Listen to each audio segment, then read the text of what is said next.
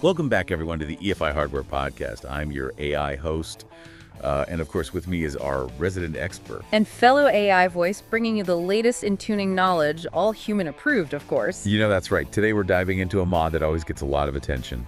ITB Throttle Bodies. Ah, yes. ITBs, they got that undeniable appeal, that mechanical symphony of individual throttle bodies, but the setup can be a bit tricky if you don't know what you're doing. Absolutely, and it seems like a lot of people try to approach tuning ITBs with the same mindset as a single throttle body setup, relying on manifold absolute pressure or MAP. Right, and that's where things get interesting. You see with a single throttle body and a plenum, that plenum volume is key. It's like a reservoir smoothing out all those pressure pulses from the cylinders as they suck in air, so the MAT sensor gets a nice steady reading of the overall pressure. So the ECU basically knows how much air the engine's breathing in. Exactly. It's like a nice clear picture. But with ITBs, each cylinder has its own throttle body, its own direct path to the intake port, no plenum to calm things down. Makes sense. But wait a second. I remember some factory turbocharged engines used ITBs, like the Nissan RB26 and SR20 DET. They used MAFs, right? Why not just use those for aftermarket setups? That's a good point. MAFs do directly measure the airflow, but in the aftermarket world, they can be a little finicky, sensitive to dirt and changes to the intake. Plus, they have limitations in how much airflow they can actually measure. Ah. Now I gotta get into the nitty-gritty of the mechanical setup. And that starts with something super important for drivability throttle plate synchronization. I've heard this can be a real headache. Why is it so crucial? Well, the way air flows through a throttle body isn't perfectly linear. At small throttle openings, even tiny little differences in how far the throttle plates are open can lead to big differences in airflow between cylinders. So one cylinder could be sucking in a ton of air while another one's barely getting a sip. Exactly, and that can create some serious imbalance. You could have one cylinder running lean while others are rich, even if the overall air-fuel ratio looks okay. That's not good. So how do we avoid that? That's where a good carb balancer comes in. It's a simple tool but essential for ITB setups. It lets you measure the airflow at each cylinder and fine-tune those throttle plates until they're all pulling their weight. Like fine-tuning an orchestra to get that perfect harmony? All right, so we've got our throttle plates synced up. Are we done with the mechanical stuff? Not quite. Remember that MAP sensor we seemingly abandoned? Well, it still has a role to play, even in an alpha N world. Wait, I thought we were moving away from MAP-based tuning? Where are we bringing it back?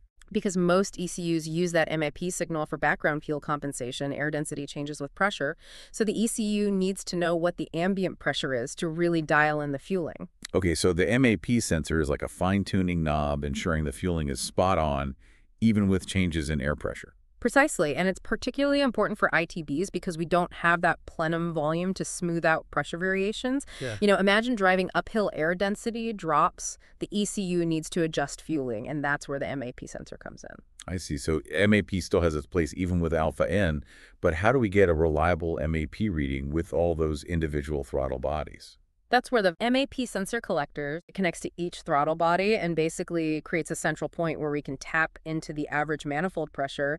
That average signal then feeds to the MAP sensor, giving the ECU a much better understanding of what's happening in the intake manifold. Okay, so it's like getting a consensus from a team instead of just listening to one person. Makes sense now with our fuel strategy and MAP situation figured out. What about idle speed control with these ITBs? Yes, idle speed control. That's another area where ITBs can throw a wrench into the works with a single throttle body. You can usually just use an air bypass system to control the idle. You mean like a controlled leak that lets enough air past the throttle plate to keep the engine humming along? Right, and because of that plenum volume, the ECU can see the change in MAP and adjust fueling as that bypass air is added.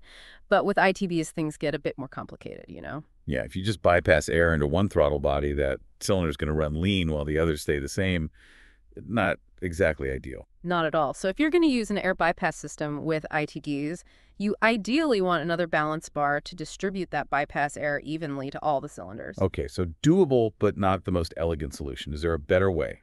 The cleanest way, in my opinion, is to ditch the bypass system altogether and go with drive-by-wire throttle actuation. With drive-by-wire, the ECU has direct control over the throttle plates themselves, so you get precise idle speed control without all that bypass complexity. That makes a lot of sense. Drive-by-wire definitely simplifies things. But what about people with mechanical throttle setups? Are they stuck with the balancing act? Not necessarily. Some people use ignition control to manipulate idle speed by retarding the timing slightly. You can effectively lower the idle, but you can only adjust it so much before you start running into problems. Yeah, I can imagine retarding the timing too much could lead to all sorts of issues like heat buildup. Exactly. So while it can be a helpful tool, it's not a complete solution. All right, so we've covered a lot of ground here, from understanding why traditional MAP-based tuning isn't ideal for ITBs to the importance of throttle plate synchronization and the different approaches to idle speed control. We have, and it's clear that setting up ITBs requires a different way of thinking and a lot of attention to detail. Well, before we move on, I wanted to touch on something you mentioned earlier, those awesome sounds that ITBs make. Oh yeah, the sound is amazing. It's like music to a car enthusiast's ears. Right. But I know there's more to it than just sound. What about actual performance gains? You're right, the sound is a big part of the appeal, but you definitely get performance benefits too, especially for naturally aspirated engines. One of the biggest is improved throttle response. Ah, so because each cylinder has its own throttle plate, the engine is super sensitive to any input from the gas pedal. Exactly. It's like a direct connection between your foot and the combustion process. And that responsiveness translates to real-world performance, especially on the track or when you're really pushing the car. Okay, so throttle response is a big plus. What else do ITBs bring to the table? Well, remember how we were talking about tuning and how individual throttle bodies make MAP-based tuning less reliable? Well, that same individual control gives you a lot more flexibility when it comes to optimizing the intake system. Specifically, we can really fine-tune the intake length for each cylinder. Right, with a single throttle body, you're kind of stuck with whatever runner length the manifold has. But with ITBs, we have more options. Exactly. And that brings us to trumpet length. By carefully choosing the length of those trumpets, we can create what's called a ram effect, basically boosting volumetric efficiency at specific RPM ranges. Okay, hold on. Break that down for me. What exactly is volumetric efficiency, and how does trumpet length play a role? So think of volumetric efficiency as how well the engine fills its cylinders with air. The more air we can pack in, the more fuel we can burn, and the more power we can make. Are the basics of internal combustion. Exactly. Now the length of those trumpets affects how air flows into the cylinders. It's all about physics and something called resonance. By choosing the right length, we can create a pressure wave that basically force feeds the intake charge. It's like a mini turbocharger powered by sound waves. Wow, that's a cool way to think about it. But if I remember correctly, doesn't this boost usually come at a cost, like a trade-off at other RPMs? You got it. Boosting performance in one RPM range often means sacrificing some performance elsewhere. There's no magic trumpet length that's perfect for every situation. So finding the ideal trumpet lengths for your specific engine and how you use it takes some experimentation. We've got our throttle plate synced. We're using alpha N with a MAP sensor for fine-tuning. We've tackled idle speed control, and we've dialed in our trumpet lengths. Anything else we need to consider on our ITB journey? Well, we focus a lot on the mechanical stuff, but now let's talk about something that often gets overlooked, injector positioning. Right, where those fuel injectors are located can actually make a difference, can't it? Absolutely. Most manufacturers put the injectors close to the intake valve, which is fine for stock engines, but for performance builds, especially with ITBs, there can be benefits to moving them further away from the valves, even outside the trumpets. That seems counterintuitive. Why would we want to move the injectors further from where the fuel needs to go? It's all about giving the fuel more time to mix with the air, creating a more homogeneous mixture before it enters the combustion chamber. So a well-mixed air-fuel charge means more efficient combustion makes sense. Exactly. And there's another advantage to moving the injectors further upstream. When fuel evaporates, it absorbs heat. So injecting further away from the valves can actually cool down the intake charge, which can slightly improve volumetric efficiency. Wow, so we're getting a double benefit, better mixing, and a cooler intake charge. Yeah. I'm starting to see how even these small details can have a big impact with ITBs. They do. And speaking of details, imagine if you had two sets of injectors, one set close to the valve for low load conditions and another set further out for high RPM wide open throttle. That's next level stuff. It's like having a dedicated fuel system for each driving mode. Now that sounds pretty cool, dual injectors for ultimate control. But let's get back to reality for a second. We've been talking a lot about naturally aspirated engines. Are ITBs even a good fit for boosted applications? That's a great question, and one we get a lot. While we typically see ITBs on naturally aspirated engines, they can definitely be used with forced induction, although it's less common. Why is that? Is it just a matter of complexity, or are there other reasons? It's partly complexity, but it's also a question of whether the benefits of ITBs outweigh the challenges in a boosted setup with a turbocharger or supercharger already forcing air into the engine. Those gains in throttle response and top-end power from ITBs might not be as noticeable. So it's like trying to add sprinkles to a cake that's already covered in frosting might be overkill. That's a good way to put it. But there are some examples of manufacturers using ITBs on turbocharged engines like those Nissan RB26 and SR20 DET engines we talked about earlier. They were going for even sharper throttle response, even with the turbo in the mix. Interesting. So it seems like ITBs on a boosted engine could have benefits, but it's not as straightforward as with naturally aspirated applications. Right? It really comes down to your goals and how much effort you're willing to put in. Now, let's switch gears a bit and address some common questions we get about ITBs. One we hear a lot is, can you run individual O2 sensors in each exhaust runner for better data logging and tuning? That seems like it would be helpful, especially with how important it is to get each cylinder running smoothly with ITBs. It definitely can be, particularly during the initial tuning stages.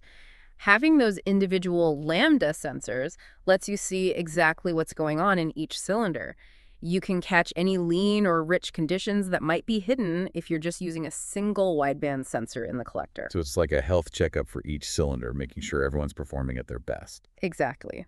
This level of detail can help you pinpoint any imbalances and fine-tune the fuel map for each cylinder. But once you've got the overall fuel map dialed in and those throttle plates perfectly synced, the need for individual lambda monitoring goes down. Now, another question that comes up a lot is, why don't more aftermarket setups use MAFs instead of messing around with alpha N and MAP sensors? Yeah, I was wondering about that too. MAFs seem like they would make things simpler, at least in theory. I mean, they directly measure airflow. Right, and some manufacturers like Nissan did use MAFs with ITBs, but MAFs have some downsides that make them less desirable in the aftermarket. For one, they can be sensitive to dirt over time, and that affects their accuracy. Okay, so practicality and sensitivity issues make MAFs less appealing for aftermarket ITB setups. Okay, that clears things up. Now, before we move on, I wanted to bring up a question from a listener who's running a 6-cylinder engine with ITBs and a throttle cable. They asked if it's normal for the pedal to feel heavy with that setup. That's a good question. It really depends on the specific throttle body setup, and the return springs they're using. It shouldn't feel super heavy, but if it feels way too heavy, it could be a sign of a problem like binding throttle plates or return springs that are too strong. So it's worth checking out if something feels off. Now, another listener asked about the ideal distance between the throttle blades and the intake ports. Does it matter, assuming the overall runner length is the same? That's getting into some really specific details. There are definitely some effects related to throttle blade proximity to the intake port, but it's a complex topic, and the impacts are subtle and hard to measure without extensive testing. And with most aftermarket ITB setups, you're limited to whatever configuration the manufacturer offers, unless you want to start fabricating custom parts. Right, at wide open throttle, the distance between the throttle blade and the intake port becomes less important because there's very little restriction to airflow. So it's one of those areas where the theoretical benefits might not be worth the hassle now while we're talking about specific setups. Someone pointed out that the Toyota 4AGE silver top engine used a MAF sensor, while the black top variant switched to a MAP sensor. Any idea why they made that change? It's a good example of how even car manufacturers have tried different ways to manage ITBs. The silver top aimed for simplicity with MAF, while the black top went for the flexibility and packaging advantages of the MAP sensor. Interesting. It seems like there's no one right answer. It all depends on the engine and what you're trying to achieve. Okay, before we wrap up this part of our ITB discussion, I want to address one final question that sparked some debate. Yeah. Can you share the idle air with the MAP balance bar instead of using a separate one? Ah, that's an interesting idea. Instead of having two separate balance bars for the MAP sensor and the idle air bypass, we're combining them into one. Some manufacturers have actually done this, like on those Toyota 4AGE 20-valve throttle bodies you mentioned. So it can be done, but are there any downsides to this approach? The main concern is that the pulsing of the idle air control solenoid can create fluctuations in the MAP signal. So it's like trying to have a conversation next to a jackhammer? The noise makes it hard to hear what the other person is saying? Exactly. While sharing the idle air with the MAP balance bar can work, it's generally better to keep them separate for a clean, stable MAP signal, which is what we do with our EFI hardware balance bars. This ensures the most accurate fueling possible. Before we wrap things up, I wanted to address something that always comes up when we talk about ITBs. Are they really worth all the effort and complexity, or are they just a fancy, expensive way to make your engine sound cool? Ugh. The age-old question, function versus form. It's something everyone considering ITBs has to think about. Right, on the one hand, we've seen how ITBs can give you real performance benefits, especially for naturally aspirated engines. Improved throttle response, the potential for more power and greater control over how you tune the intake system. So for those who really want to squeeze every bit of performance out of their engine, those gains can be significant. Absolutely. But there's no denying that setting up ITBs the right way is more complicated. It requires a deeper understanding of how everything works, a lot of attention to detail, and a willingness to experiment and fine-tune. It's not just a simple bolt-on mod. There's a certain level of commitment involved that might not be for everyone. You got it. If someone's looking for a quick and easy way to gain horsepower, ITBs might not be the best choice, but for those who really love building engines, who enjoy the challenge of optimizing every little thing, and who want that raw connection between the driver and the machine, ITBs can be incredibly rewarding. ITDs bring a certain rawness to driving. You feel every little thing the engine does, every change in airflow. It's a level of engagement that's hard to find anywhere else. So for our listeners who might be on the fence about ITBs, I think it comes down to this. If you're willing to put in the time and effort to do it right, the rewards are definitely there. I think that about covers it for this episode of the EFI Hardware Podcast. We've explored ITB throttle bodies from top to bottom, debunked some myths, and shared some exciting news from EFI Hardware. We hope you enjoyed it and found it informative. It's been great talking with you all, and as always, we encourage you to reach out to us on the EFI Hardware forums or social media if you have any questions or just want to chat about ITBs. Until next time, happy tuning, everyone.